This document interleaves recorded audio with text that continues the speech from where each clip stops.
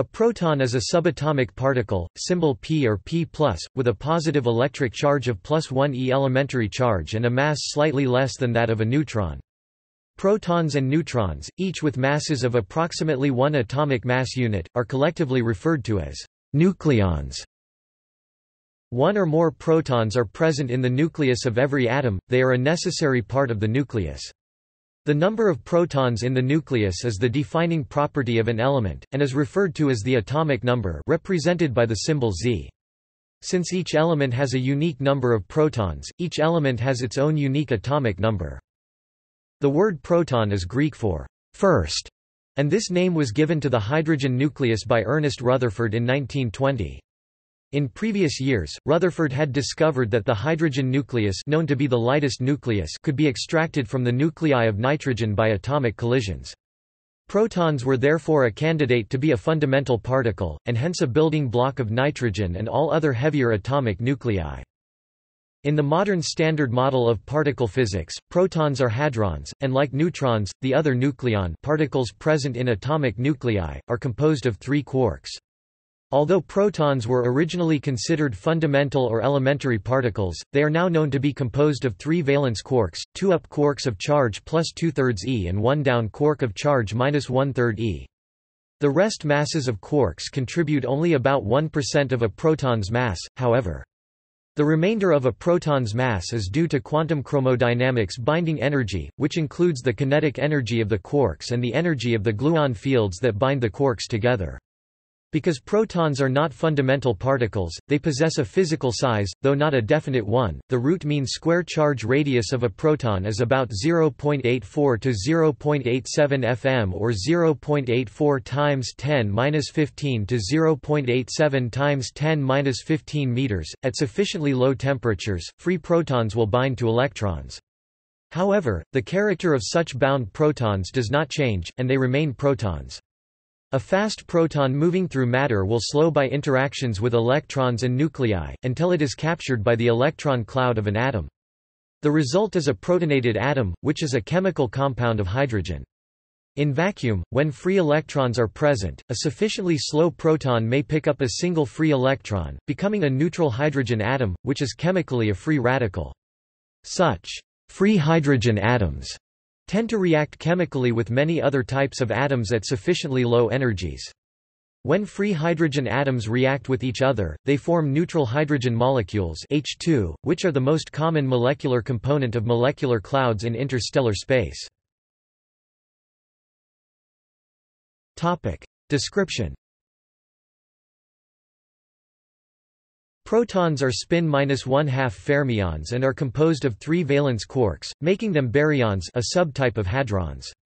The 2 up quarks and 1 down quark of a proton are held together by the strong force, mediated by gluons. A modern perspective has a proton composed of the valence quarks up, up, down, the gluons, and transitory pairs of C quarks.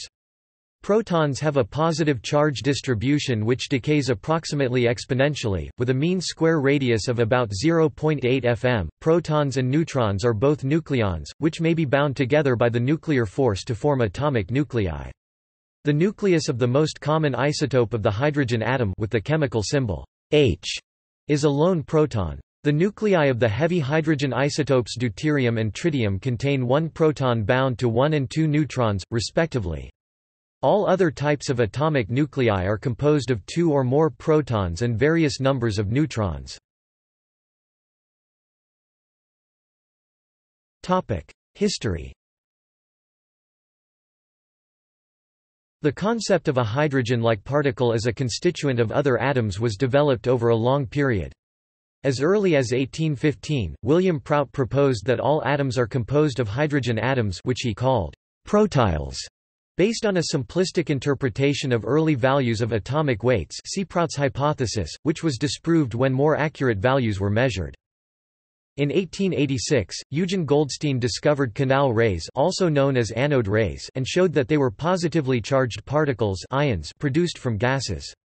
However, since particles from different gases had different values of charge to mass ratio e per meter, they could not be identified with a single particle, unlike the negative electrons discovered by J. J. Thomson. Wilhelm Wien in 1898 identified the hydrogen ion as particle with highest charge-to-mass ratio in ionized gases. Following the discovery of the atomic nucleus by Ernest Rutherford in 1911, Antonius van den Broek proposed that the place of each element in the periodic table, its atomic number, is equal to its nuclear charge. This was confirmed experimentally by Henry Moseley in 1913 using X-ray spectra. In 1917, in experiments reported in 1919, Rutherford proved that the hydrogen nucleus is present in other nuclei, a result usually described as the discovery of protons. Rutherford had earlier learned to produce hydrogen nuclei as a type of radiation produced as a product of the impact of alpha particles on nitrogen gas, and recognized them by their unique penetration signature in air and their appearance in scintillation detectors. These experiments were begun when Rutherford had noticed that, when alpha particles were shot into air, mostly nitrogen, his scintillation detectors showed the signatures of typical hydrogen nuclei as a product. After experimentation, Rutherford traced the reaction to the nitrogen in air, and found that when alphas were produced into pure nitrogen gas, the effect was larger. Rutherford determined that this hydrogen could have come only from the nitrogen, and therefore nitrogen must contain hydrogen nuclei. One hydrogen nucleus was being knocked off by the impact of the alpha particle, producing oxygen-17 in the process. This was the first reported nuclear reaction, 14N plus alpha 17O plus P. This reaction would later be observed happening directly in a cloud chamber in 1925. Rutherford knew hydrogen to be the simplest and lightest element and was influenced by Prout's hypothesis that hydrogen was the building block of all elements. Discovery that the hydrogen nucleus is present in all other nuclei as an elementary particle led Rutherford to give the hydrogen nucleus a special name as a particle, since he suspected that hydrogen, the lightest element, contained only one of these particles. He named this new fundamental building block of the nucleus the proton, after the neuter singular of the Greek word for first, proton. However, Rutherford also had in mind the word protyle as used by Prout. Rutherford spoke at the British Association for the Advancement of Science at its Cardiff meeting beginning 24 August 1920. Rutherford was asked by Oliver Lodge for a new name for the positive hydrogen nucleus to avoid confusion with the neutral hydrogen atom. He initially suggested both proton and proton after Prout. Rutherford later reported that the meeting had accepted his suggestion that the hydrogen nucleus be named the proton, following Prout's word protyle.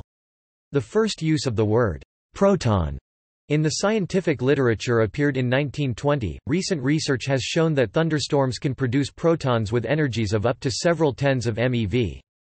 Protons are routinely used for accelerators for proton therapy or various particle physics experiments, with the most powerful example being the Large Hadron Collider. In a July 2017 paper, researchers measured the mass of a proton to be 1.007276466583 plus 15-29 atomic mass units, the values in parentheses being the statistical and systematic uncertainties, respectively, which is lower than measurements from the CODATA 2014 value by 3 standard deviations. Topic: Stability. The free proton, a proton not bound to nucleons or electrons, is a stable particle that has not been observed to break down spontaneously to other particles. Free protons are found naturally in a number of situations in which energies or temperatures are high enough to separate them from electrons, for which they have some affinity. Free protons exist in plasmas in which temperatures are too high to allow them to combine with electrons. Free protons of high energy and velocity make up 90% of cosmic rays, which propagate in vacuum for interstellar distances. Free protons are emitted directly from atomic nuclei in some rare types of radioactive decay. Protons also result, along with electrons and antineutrinos, from the radioactive decay of free neutrons, which are unstable. The spontaneous decay of free protons has never been observed, and protons are therefore considered stable particles according to the Standard Model. However, some grand unified theories (GUTS) of particle physics predict that proton decay should take place with lifetimes between 1031 to 1036 years, and experimental searches have established lower bounds on the mean lifetime of a proton for various assumed decay products. Experiments at the Super Kamiokande detector in Japan gave lower limits for proton mean lifetime of 6.6 times 1033 years for decay to an antimuon and a neutral pion, and 8.2 times 1033 years for decay to a positron and a neutral pion. Another experiment at the Sudbury Neutrino Observatory in Canada searched for gamma rays resulting from residual nuclei resulting from the decay of a proton from oxygen-16. This experiment was designed to detect decay to any product, and established a lower limit to a proton lifetime of 2.1 times 1029 years. However, protons are known to transform into neutrons through the process of electron capture, also called inverse beta decay. For free protons, this process does not occur spontaneously but only when energy is supplied. The equation is P plus E minus N plus nu. Eth process is reversible. Neutrons can convert back to protons through beta decay, a common form of radioactive decay. In fact, a free neutron decays this way, with a mean lifetime of about 15 minutes. Quarks and the mass of a proton. In quantum chromodynamics, the modern theory of the nuclear force, most of the mass of protons and neutrons is explained by special relativity. The mass of a proton is about 80 to 100 times greater than the sum of the rest masses of the quarks that make it up, while the gluons have zero rest mass.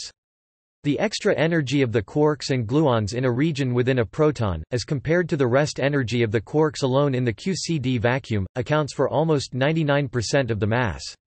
The rest mass of a proton is, thus, the invariant mass of the system of moving quarks and gluons that make up the particle, and, in such systems, even the energy of massless particles is still measured as part of the rest mass of the system. Two terms are used in referring to the mass of the quarks that make up protons. Current quark mass refers to the mass of a quark by itself, while constituent quark mass refers to the current quark mass plus the mass of the gluon particle field surrounding the quark. These masses typically have very different values. As noted, most of a proton's mass comes from the gluons that bind the current quarks together, rather than from the quarks themselves. While gluons are inherently massless, they possess energy. To be more specific, quantum chromodynamics binding energy (QCBE), and it is this that contributes so greatly to the overall mass of protons. See mass in special relativity. A proton has a mass of approximately 938 MeV, C2, of which the rest mass of its three valence quarks contributes only about 9.4 MeV, C2. Much of the remainder can be attributed to the gluons QCBE. The internal dynamics of protons are complicated, because they are determined by the quarks exchanging gluons, and interacting with various vacuum condensates. Lattice QCD provides a way of calculating the mass of a proton directly from the theory to any accuracy, in principle. The most recent calculations claim that the mass is determined to better than 4% accuracy, even to 1% accuracy. See figure S5 in Dur et al. These claims are still controversial, because the calculations cannot yet be done with quarks as light as they are in the real world. This means that the predictions are found by a process of extrapolation, which can introduce systematic errors. It is hard to tell whether these errors are controlled properly, because the quantities that are compared to experiment are the masses of the hadrons, which are known in advance. These recent calculations are performed by massive supercomputers, and, as noted by Boffey and Pasquini, a detailed description of the nucleon structure is still missing because long-distance behavior requires a nonperturbative and/or numerical treatment. More conceptual approaches to the structure of protons are, the topological soliton approach originally due to Tony Skyrmay and the more accurate ADS-QCD approach that extends it to include a string theory of gluons, various QCD-inspired models like the bag model and the constituent quark model, which were popular in the 1980s, and the SVZ sum rules, which allow for rough approximate mass calculations. These methods do not have the same accuracy as the more brute force lattice QCD methods, at least not yet. Charge radius. The problem of defining a radius for an atomic nucleus proton is similar to the problem of atomic radius, in that neither atoms nor their nuclei have definite boundaries. However, the nucleus can be modeled as a sphere of positive charge for the interpretation of electron scattering experiments, because there is no definite boundary to the nucleus. The electrons see a range of cross-sections, for which a mean can be taken. The qualification of RMS for root mean square arises because it is the nuclear cross-section, proportional to the square of the radius, which is determining for electron scattering. The internationally accepted value of a proton's charge radius is 0.8768 fm. See orders of magnitude for comparison to other sizes. This value is based on measurements involving a proton and an electron, namely, electron scattering measurements and complex calculation involving scattering cross-section based on Rosenbluth equation for momentum transfer cross-section, and studies of the atomic energy levels of hydrogen and deuterium. However, in 2010 an international research team published a proton charge radius measurement via the Lamb shift in muonic hydrogen, an exotic atom made of a proton and a negatively charged muon. As a muon is 200 times heavier than an electron, its de Broglie wavelength is correspondingly shorter. This smaller atomic orbital is much more sensitive to the proton's charge radius, so allows more precise measurement.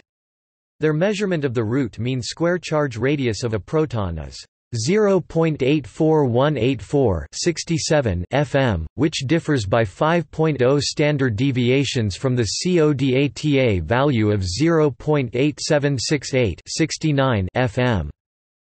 In January 2013, an updated value for the charge radius of a proton, 0.84087 fm, was published. The precision was improved by 1.7 times, increasing the significance of the discrepancy to 7 sigma.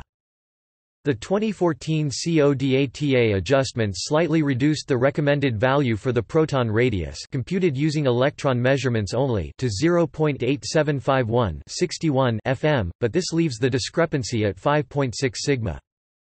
The international research team that obtained this result at the Paul Scherrer Institute in Villingen includes scientists from the Max Planck Institute of Quantum Optics, Ludwig Maximilians Universität, the Institute für Strahlwerkzeuge of Universität Stuttgart, and the University of Coimbra, Portugal.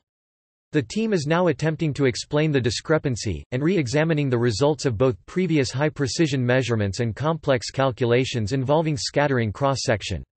If no errors are found in the measurements or calculations, it could be necessary to re-examine the world's most precise and best-tested fundamental theory, quantum electrodynamics. The proton radius remains a puzzle as of 2017.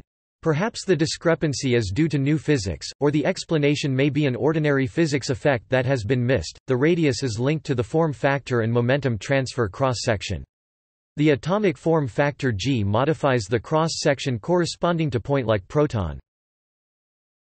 R E 2 equals minus 6 D G E D Q 2 Q 2 equals 0 D sigma D omega equals D sigma D omega POINTG2 Q2 display style begin aligned R underscore E caret 2 and equals minus 6 frac DG underscore E DQ caret 2 big vert underscore Q caret 2 equals 0 frac D sigma D omega and equals frac D sigma D omega big vert underscore point G caret 2 Q caret 2 end aligned. The atomic form factor is related to the wave function density of the target.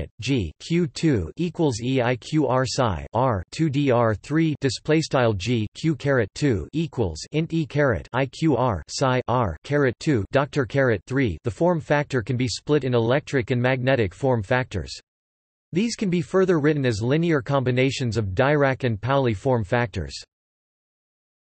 G M equals F D plus F P G E equals F D minus tau F P D sigma D omega equals D sigma D omega n s 1 1 plus tau GE2 Q2 plus tau EGM2 Q2 display style begin aligned G underscore M and equals F underscore D plus F underscore P G underscore E and equals F underscore D tau F underscore P frac D sigma D omega and equals frac D sigma D omega big vert underscore NS frac 1 1 plus tau left G underscore E caret 2 left Q caret 2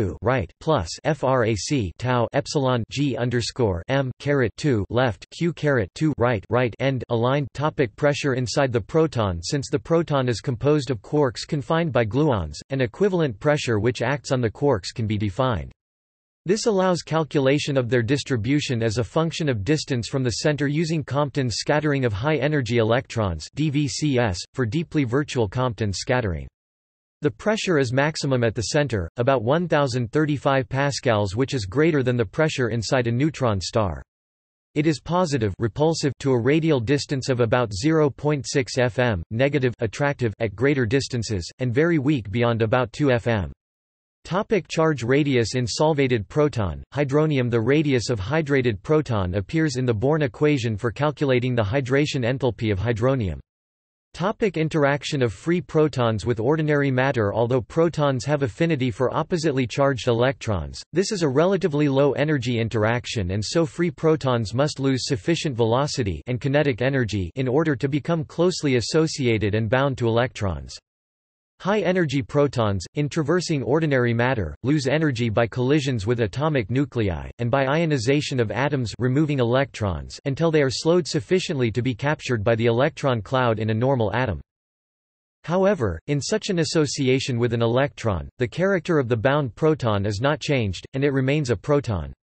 The attraction of low-energy free protons to any electrons present in normal matter, such as the electrons in normal atoms, causes free protons to stop and to form a new chemical bond with an atom. Such a bond happens at any sufficiently cold temperature, i.e., comparable to temperatures at the surface of the Sun, and with any type of atom.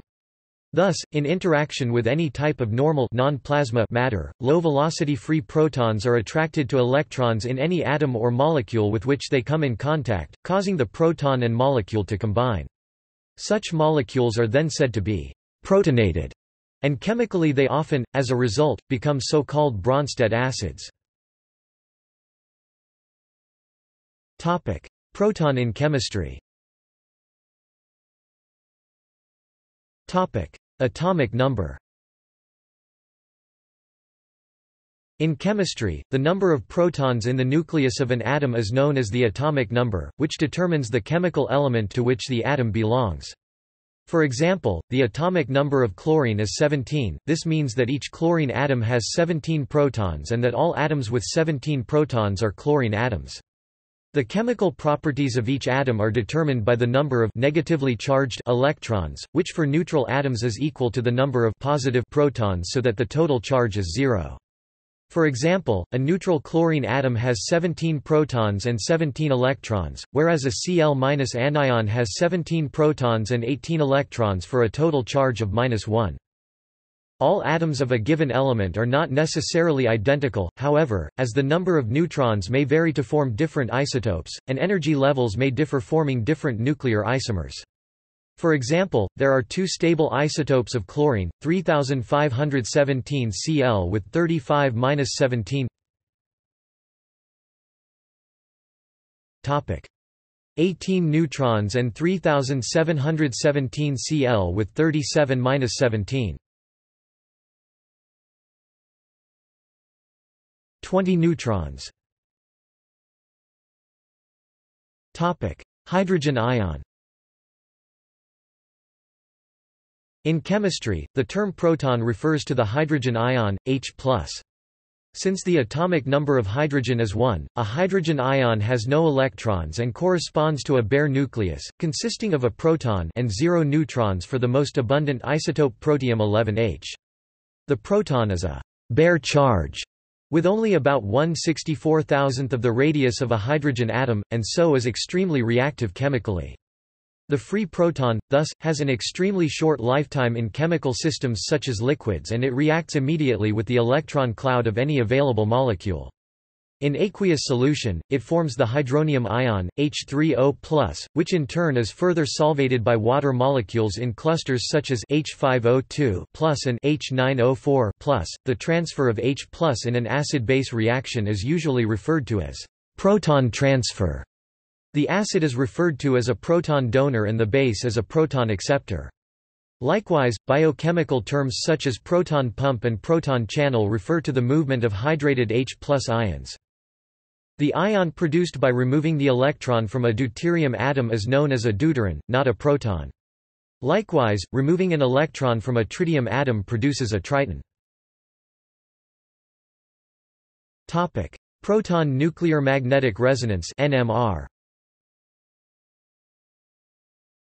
Also in chemistry, the term proton NMR refers to the observation of hydrogen-1 nuclei in mostly organic molecules by nuclear magnetic resonance. This method uses the spin of the proton, which has the value 1/2. The name refers to examination of protons as they occur in protium hydrogen-1 atoms in compounds, and does not imply that free protons exist in the compound being studied. Human exposure. The Apollo Lunar Surface Experiments Packages (ALSEP) determined that more than 95% of the particles in the solar wind are electrons and protons, in approximately equal numbers. Because the solar wind spectrometer made continuous measurements, it was possible to measure how the Earth's magnetic field affects arriving solar wind particles. For about 2/3 of each orbit, the Moon is outside of the Earth's magnetic field. At these times, a typical proton density was 10 to 20 per cc, with most protons having velocities between 400 and 650 km per second. For about 5 days of each month, the Moon is inside the Earth's geomagnetic tail, and typically no solar wind particles were detectable. For the remainder of each lunar orbit, the Moon is in a transitional region known as the magnetosheath, where the Earth's magnetic field affects the solar wind but does not completely exclude it. In this region, the particle flux is reduced, with typical proton velocities of 250 to 450 km per second. During the lunar night, the spectrometer was shielded from the solar wind by the Moon and no solar wind particles were measured. Protons also have extrasolar origin from galactic cosmic rays, where they make up about 90% of the total particle flux.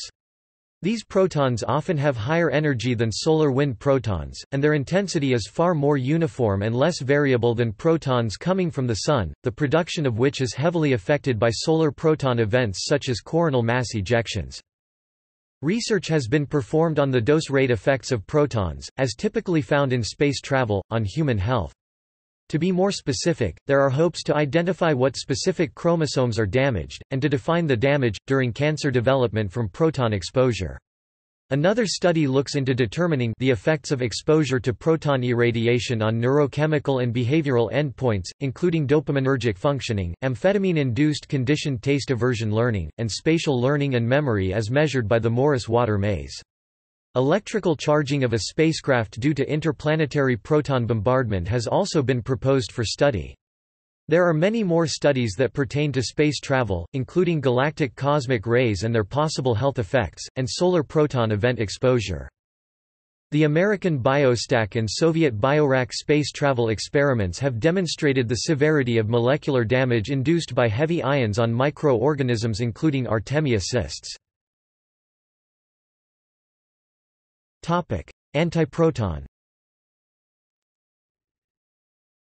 CPT symmetry puts strong constraints on the relative properties of particles and antiparticles and, therefore, is open to stringent tests.